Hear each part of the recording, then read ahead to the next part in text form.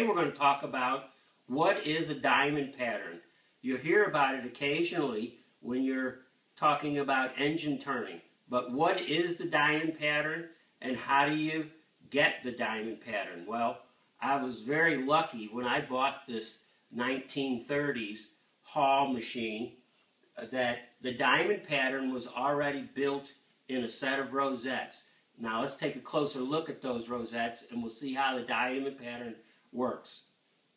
If you'll notice these rosettes here, there's something special about them.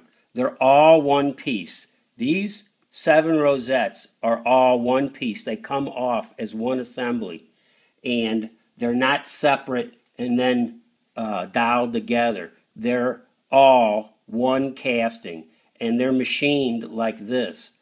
This one is blank. This one has one bump, split by 2, split by 3, split by 4, split by 5, and split by 6. In any one of these intervals, you can work to the front and then work back. And if you'll notice in the part that I did earlier, you'll notice that I only used the first 4 and then went back. If you were to use all of these, you would have a very long tapered diamond. Now, this is what I mean by the diamond. If you look at this right here, if you're only going to use the first 3, you're getting one bump, one bump, and one bump. Then when you go to the next rosette, those next 2 rosettes split that one, and the next 3 split this one with just a little bit of tick on your part.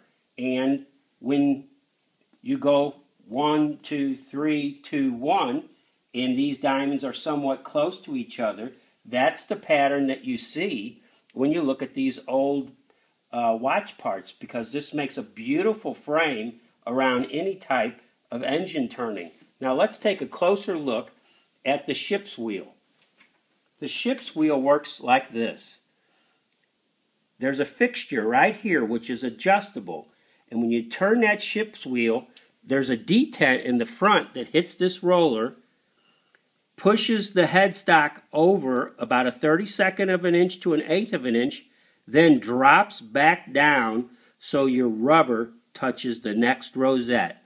So it automatically feeds over and back, over and back, over and back. And right now, I'm on the number 5 rosette.